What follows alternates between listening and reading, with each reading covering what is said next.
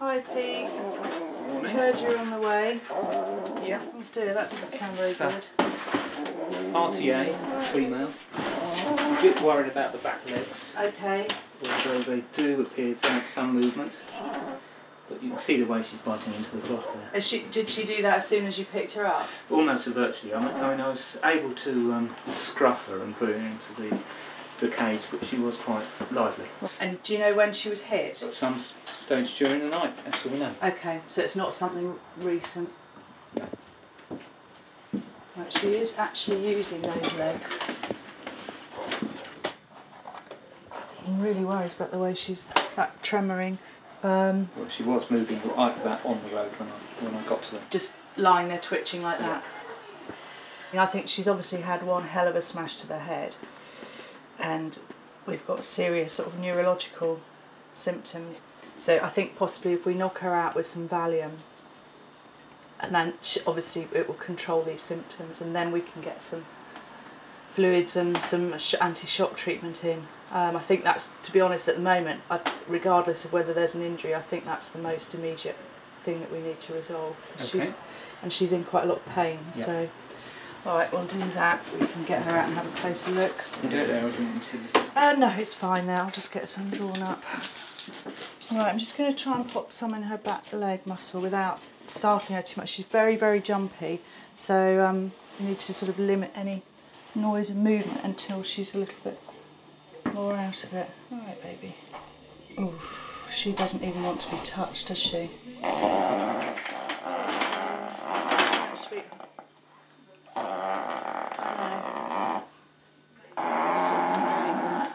Bad.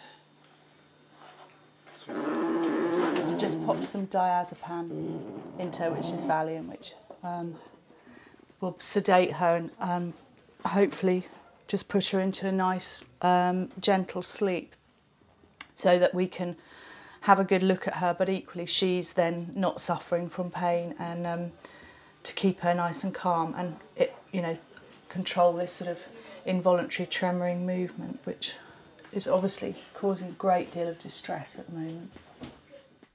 The badger's now heavily sedated, so Sarah's able to move it from the cage to the treatment table for a closer examination.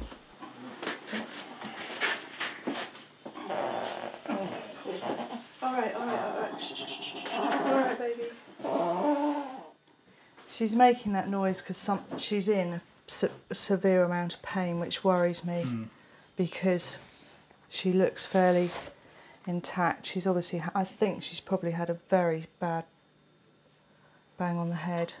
I mean, the way she's even latched onto the blanket is a real sort of, absolute severe agony, grabbing hold, and they tend to little bite, don't they, just with the intense pain. Now, when an animal's gone into shock, even without any sort of bleeding or anything, that's going to cause the circulatory system to completely shut down. So we're going to attempt to put a drip in based on getting a vein, but we may not be successful. Sarah starts by attaching a drip into the badger's vein.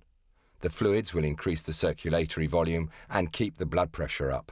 We're going to give her some treatment for shock, and it helps with any spinal trauma and neurological damage as well. She injects the solumedrone straight into the drip bag, which in turn will pass very slowly into the bloodstream. It will be an anxious few hours before we know if the badger responds to the treatment. All Sarah can do now is leave the sow warm and quiet, and hope. Right, let's leave her to sleep.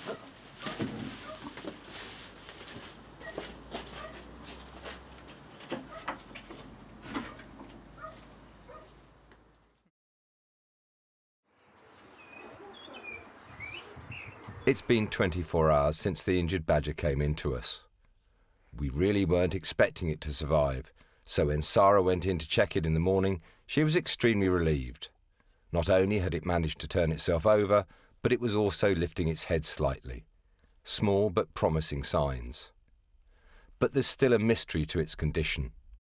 As there's no obvious wounds or breaks, Sarah's asked Guy, one of our volunteer vets, to see if there's anything we might have missed. I just try to localize the pain because it's so difficult, because as Sarah said, every place you touch her, she's painful. And I want to see, despite what we thought yesterday, whether she was involved in a traffic accident. We're not certain what we are dealing with. We are suspicious that maybe she was involved in some sort of a traumatic event, whether road traffic accident, even though we can't find any external injury. But because she can't really support herself on her legs, and we suspect that maybe there's a spinal injury here, so maybe she was knocked on the head and the neck region. And we can't do much about it now. We may need to do some x-rays, but at the time being, we gave her treatment for any shock and spinal injury with the injection she got yesterday. And today we'll just give her pain relief, so we'll see if we can take the pain away, whether she feels a little bit more, a bit brighter. And then later on we'll do some x-rays if it's necessary. Okay. All right. Well, thank you. I'll give you a ring tomorrow and let you know how she's getting on, and I'll just keep her on the fluids and pain relief. Yeah. Okay. After a traumatic event, it's not unusual for a badger to shut down completely and sleep for days. An X-ray at this critical stage could prove too stressful, so the best course of action is to administer pain relief and see if the badger has the strength and will to survive. The badger remained incapacitated and it looked like she was giving up, until a week later, and after a lot of persistence from Sarah and Hazel, she began to eat and her strength started to return. So it's like she's suddenly gone, oh God, I actually really wanted that. Since then, she's been moved up to a larger enclosure to encourage her to move around. But Sarah's still very concerned about her mobility. Well, I'm going to check on the badger that's been with us for a couple of weeks. She's making good progress considering the condition that she came in on. It looked extremely bleak at the time. She was in extreme amount of pain. We've now moved her up into the flight so she's got more area to move around in. Her body condition's really good and she seems to be eating well now on her own without having to tweezer feed her. But I really need to assess how she's moving because she does seem to hold her limbs in strange angles at certain times. We know there's no actual break anywhere, but whether there's some nerve damage, only time will tell with that. So I'm going to try and see if she'll cooperate. She's not quite as friendly as she was. Before Sarah can see her walking, she needs some gentle encouragement out of the chamber.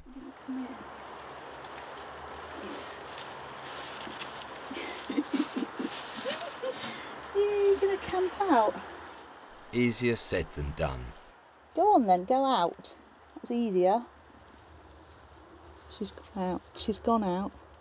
Legs are moving. What I'm going to do is just quietly shut her door so we've actually got her in there for a while. And go around and have a look.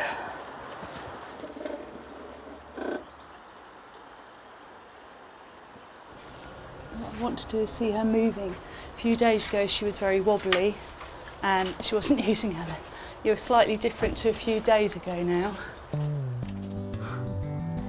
I've been so worried about her, and you saw the condition that she came in on was really awful, and I don't know why, but I do believe you get a gut reaction, and something inside me said just give her some time.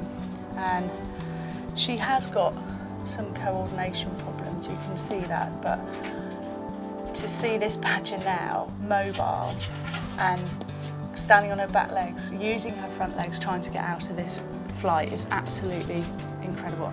Only 2 weeks into it now, which is remarkable that she's even behaving the way she is. She's frightened of me, she's wanting to curl up. She's not ready for release yet, but I'm pretty touch wood. I would now say that this badger is going to go back. I'm going to open her box up again now because she's obviously, I've seen her move, I'm really happy with that. And she obviously wants to curl up, she doesn't want to be bothered by us. So I'll lift up her thing and we'll pop her in and check her in another week or so, if she hasn't already climbed her way out. Then she can go back in her little hole where she feels safe.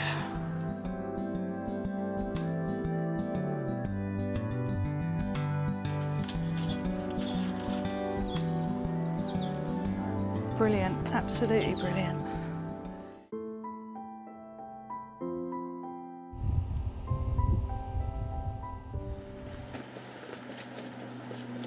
It's nothing like catching a badger in the dark, I tell you. Right, Steve, just a bit careful with this one. Okay. Oh. Hello, little badge. She's trying to get back into her chamber, but she'll be all right. This is a badge we had in for about 6 weeks, which is about the maximum length of our unwritten rule of keeping an adult badger in. Okay. She came in, she's really collapsed, nearly dead. She had terrible bruising on her abdomen. She'd been hit on the head. I was pretty sure it's an RTA, brought in by the badger group. But for 4 days, she's about comatose. Absolutely unbelievable. We didn't think she'd make it at all. And now, after 6 weeks, she's fighting fit. And very feisty, as you'll probably find out in a minute. Aren't you, little badge? So where does this differ from like keeping orphaned ones? Well, orphan ones, obviously, they're all together, they're a group. They haven't been used to the wild yet. Right. And obviously these have been used to the wild. They're not solitary animals, so they're in solitary confinement, really. Yeah. So we just try to really limit any adult creature being in here any more than 6 weeks, and she's right on the margins. So what I think we'll try and do, Steve, is we can try to get it into a corner, be it wherever she decides to go. Then we'll just try and slide the box in on a slight angle, and she might just go in the box if we're lucky. Right, okay. As long as we don't sort of stress her out too much. Right, sweet one. Where are you going to go? You go into that corner. There we are. You go there. Yeah, go on, go on, go on, go on. Go away from me a bit. There we are. You go down there. You go down there. Yeah, there's a good badge. Now, if we're really slow and really steady, she might go in. Go on, darling. Go on, darling. There's a good girl.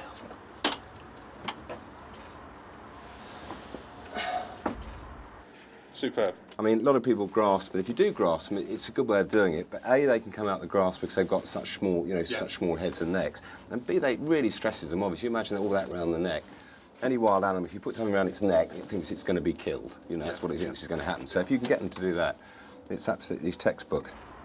Brilliant. Come on, little badge. She's certainly put on some weight. I'm taking her back to where she was found. Dave and Jeff from the West Surrey Badger Group have already located her set and are waiting for me at the release site. Hiya, Dave. Hiya, Jeff. All right. How you doing? Right, I've got a badger on the board. Good. Is it fit? It's very fit and raring to go. Just across the road, there's a common telltale sign of badger activity. And here you can see there's a pathway. Oh yeah, look, very clear, isn't it? And all the badger hair there as well. Yeah. They obviously use this extremely regularly, don't they? So as not to disturb the rest of the badgers, we're going to let her go a few yards away from the set. Once released, she'll follow the familiar smells towards home. All right. Come on, little one. Come on, little one. Come on.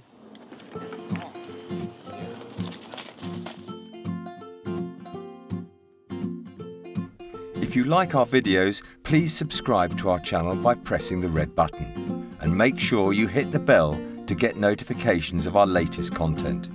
If you want to help us save wildlife, please donate. Every £1 you give will help us to save more wildlife.